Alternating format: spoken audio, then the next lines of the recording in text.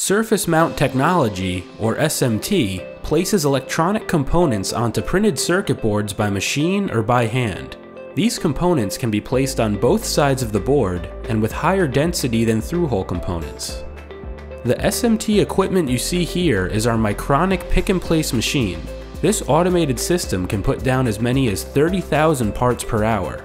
It's a lot faster than the 15 parts per minute that's typical with manual board assembly.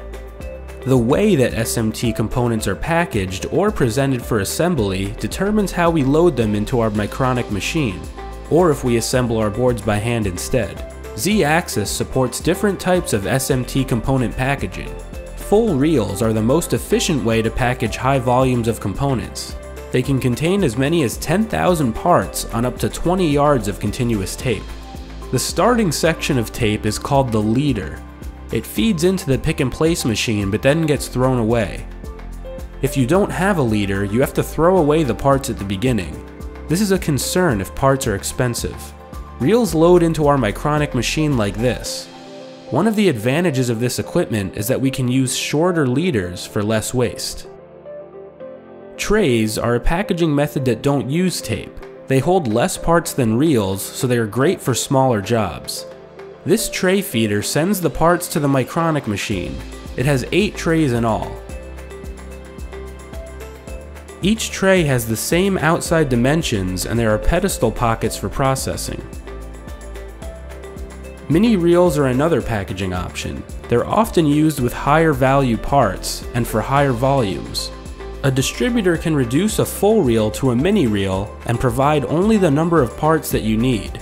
That's a good way to reduce costs, especially with expensive components. They'll add a leader so there's no waste. Tubes are another packaging method. Typically they're used with heavier parts such as relays and with lower volumes or integrated circuits.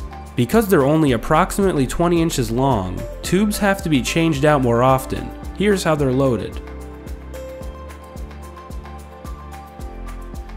For lower volume work, you can also use continuous tape or cut tape. The challenge, however, is that the operator has to peel the tape away. With cut tapes, parts are usually picked and placed by hand. This means you can't take advantage of automated assembly. Finally, there's bulk packaging. It puts components in bags, which means an operator needs to handle them. Bags might be fine for expensive parts, but manual labor adds time and cost. Partnering with Z-axis is your ticket to faster, more effective PCB assembly. Contact us to discuss your application.